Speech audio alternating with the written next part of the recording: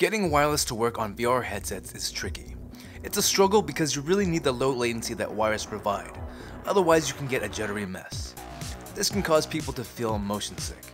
Headset makers could combat this through compression, but the experience may look like you're watching a 360p video and take you out of the experience in a different way. To fix this issue, HTC partnered with Intel and DisplayLink to deliver the Vive Wireless Adapter. Does it work? Let's find out. Normally, I've got my Vive set up to a mini ITX PC in the living room, but to get the wireless adapter working, you'll need a PC with a free PCIe slot so you can attach the sensor's 5G cable into your computer.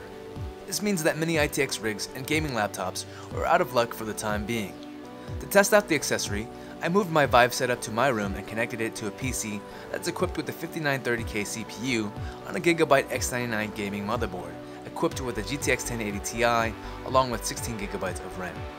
I attached the adapter, which comes with 3 truncated Vive cables, to a Vive that's equipped with a deluxe audio strap.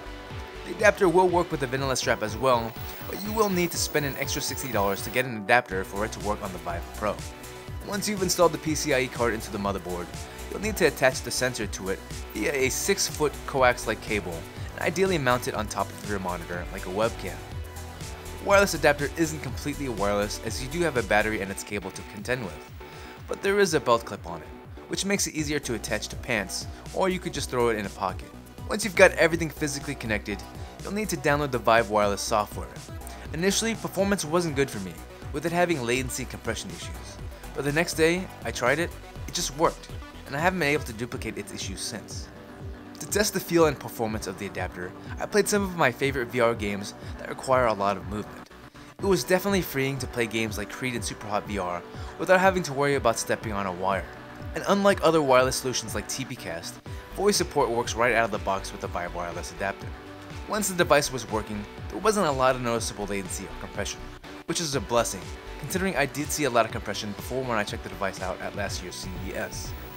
I also didn't experience any issues with the adapter's sensor, as it did a good job of tracking me within the bounds of my Lighthouse setup. In terms of longevity, the 10,000 mAh battery afforded me roughly 2.5 hours of gameplay, which I think is more than enough for most users' single-play sessions. If that isn't enough for you, you could always purchase a second battery pack. And the good news is that the battery does support USB-C fast charging. While the battery pack does have 4 LEDs on it which indicate battery life, I do wish you got notifications when battery was getting low in-game. Perhaps this is something that can be added in the future. On the bright side, the adapter is light, and since it's distributed toward the back of the headset, it doesn't make it feel front heavy. It does feel a little warm if I touch it with my hand while in use, but I personally never felt it burning the top of my head. At the end of the day, who is the Vive Wireless Adapter for? Well, if you're tired of tangled cables or worrying about stepping on them, then this solves that problem. With minimal lag and compression, the device does work as advertised and pushes VR towards a wireless future. You just have to ask yourself if you think that's worth $300.